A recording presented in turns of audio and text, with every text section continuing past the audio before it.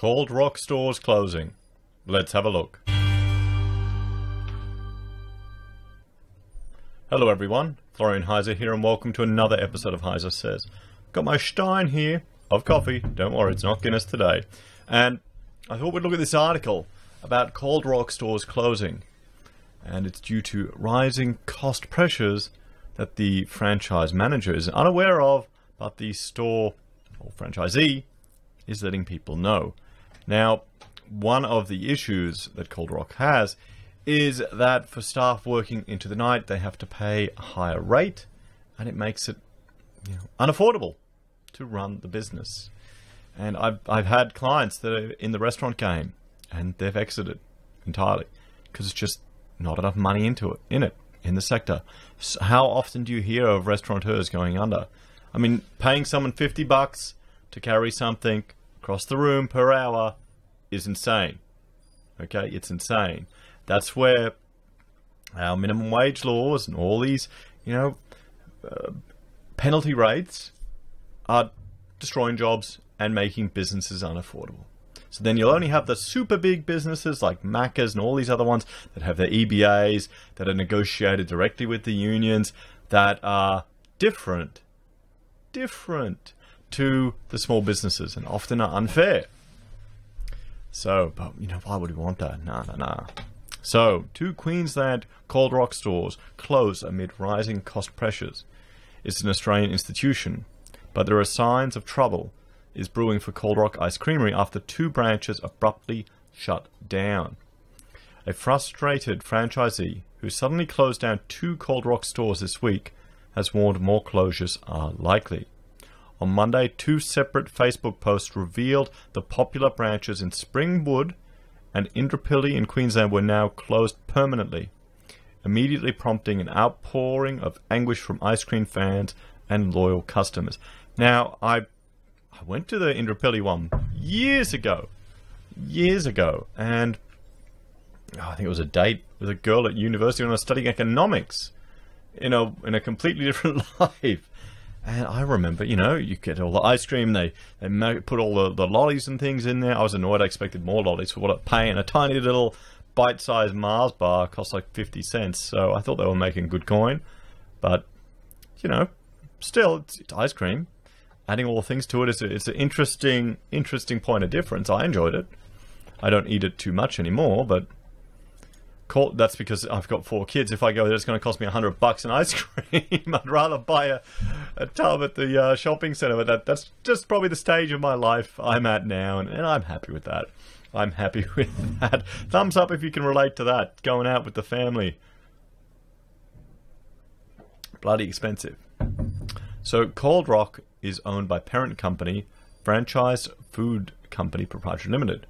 And director Stan Gordon told news.com.au he had only discovered the closures this morning. I had no idea those stores were going to close. It's not a precedent of what's going on at Cold Rock. And in fact, we're opening stores. We're certainly not closing them, he said. But, how can he now legitimately argue that he knows what's going on in his franchise chain if he was surprised by the closure of these 2 stores? Doesn't that put a hole in his argument? Perhaps. The C-level people, they're probably too high up, or maybe he's not paying enough attention. I was absolutely surprised by the closure of these stores, particularly the Springwood store, which is a profitable, good store. I've got no idea what's going on. Well, there you go. That's nuts. Why is he talking to the media then before he has no idea of what's going on? Yeah. Regrettably, Cold Rock Indooroopilly is now closed permanently. Mr. Gordon said it was no secret that retail was doing it tough, but said Cold Rock in general was stronger than ever. He said the company aimed to reopen affected stores as soon as possible and that he hoped staff who had lost their jobs could be rehired. We're in the business of making ice cream, making money and having fun. People need jobs, and we'd like to continue to give them, he said. Well, no, you're in the business of selling franchises. You're in the business of selling franchises and making money. Isn't that what he's in the business of? Mr. Gordon said he wasn't sure of the specific circumstances of the closed stores, but said while he supported penalty rates, they were a problem for the wider industry. Well, yeah, they're nuts. They are literally nuts. You're paying low-skilled workers insanely high rates for inconveniences that probably don't exist these days. You know, people live a 24-hour day. You know, we don't have restricted trade. You know, I remember when I went to Brisbane on a Sunday, because I grew up on the Gold Coast, and the Gold Coast we had Sunday trading all the time. And I went to Brisbane to go shopping on Sunday. I caught the train up there and went to the mall, and everything was closed. Everything was closed. I couldn't believe it. That was back when they didn't have Sunday trading in the city of Brisbane. I was shocked. It was a ghost town, and it seemed so strange to me. It really did. And here we go. Regrettably, Cold Rock Springwood is now closed permanently. There absolutely should be penalty rates, but they should kick in after a 38-hour work week. You can't pay kids circa $50 an hour when they work weekends without it becoming cost prohibitive. However, that's the system we have to work with, so I have to find ways to work around it. See, that's the issue. That's the issue. $50 an hour. So, what's going to happen? These two businesses now are shut down. We'll see if the franchise manages to get them up and running, but I heard the same thing from restaurateurs. And how many times on a public holiday are the businesses closed or not running? Or how many of these small cafes or businesses are run by the owners?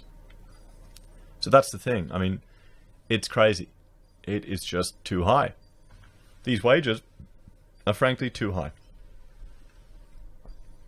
He also hit back at claims the cost of doing businesses with delivery platforms like Uber Eats was affecting the bottom line of franchisees.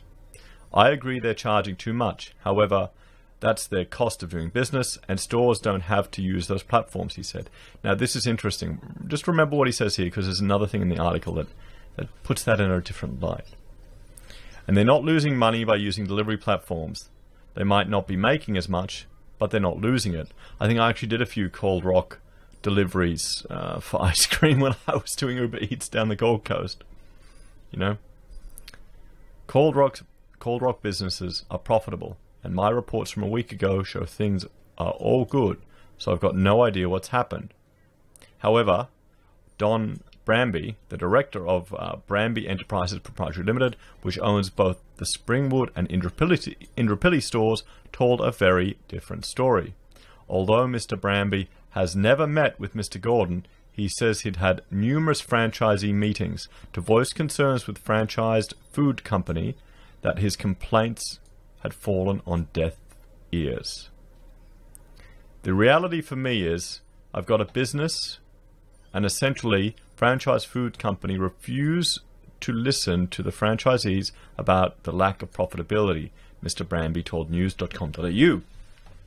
We've had numerous franchisee meetings with them where we had long debates about lack of profitability.